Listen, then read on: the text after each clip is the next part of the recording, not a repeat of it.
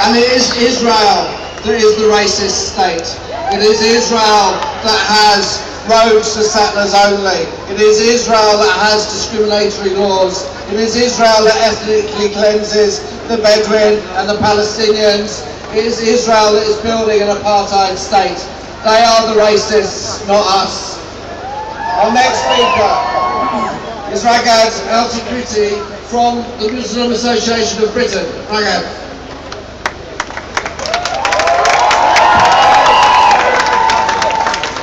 Dear friends, I would like to thank each one of you for coming today and showing your support for the people of Gaza. You are the world's conscience.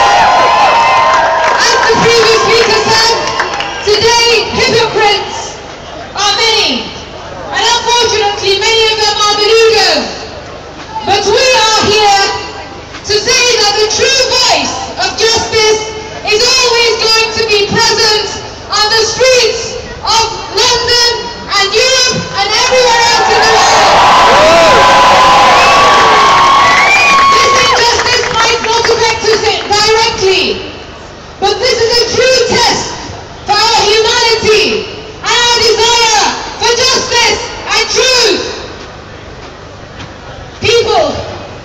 Today the people of Gaza are fighting with their blood, with their tears, amongst the rubble.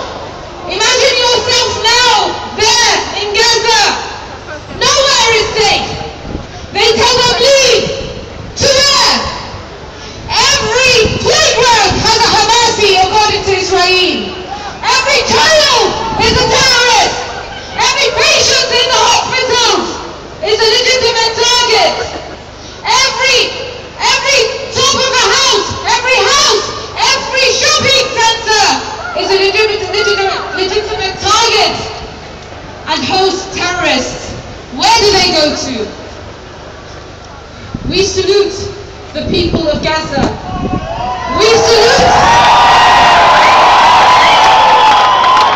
We are embarrassed in front of their resistance. We salute their resistance. You teach us life and dignity, people of Gaza. I have had photos that the Israeli embassy has been sending letters apologizing to the small businesses around them for the disturbance that we have been causing them. Some drinks. I ask them, what are you going to send the houses of Gaza? How are you going to apologize to the people of Gaza for killing them?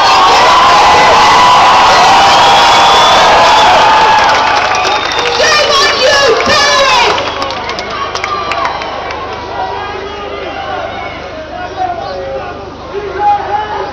I also want to salute the parliamentarian and the media voices who have bravely spoken up against the atrocities, the Israeli massacres in Gaza.